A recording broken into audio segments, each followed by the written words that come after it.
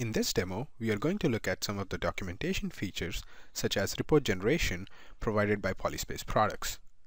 Say you're a quality assurance engineer and you're verifying the code written by your development team. As part of the quality process, it is recommended that you document your findings. Ink is better than the best memory, as the proverb goes. You can document your results and communicate them to your developers using reports.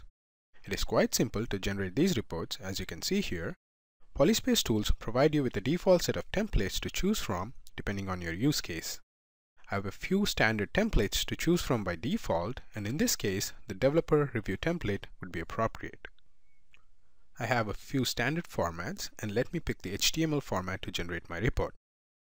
Some customers use the XML format to import these results into their own custom reporting interface and such.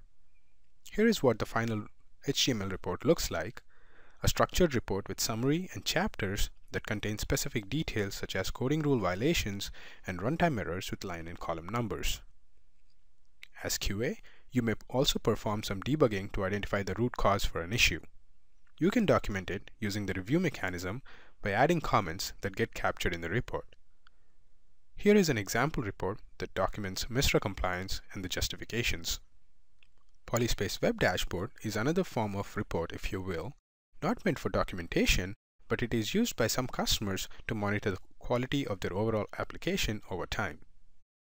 Last but not least, applications that need to adhere to industry standards such as TO 178 or ISO 26262 or ISO 62304 for FDA require artifacts to demonstrate compliance. An example of such an artifact is the report here on call hierarchy, or the other one for variable access. These reports document the control flow and data flow through your program and demonstrate that you have satisfied specific objectives required by the standards. If you require further customization for your reports, you can create your own templates using MATLAB report generator interface. It provides a simple drag and drop interface to add and delete sections from your reports.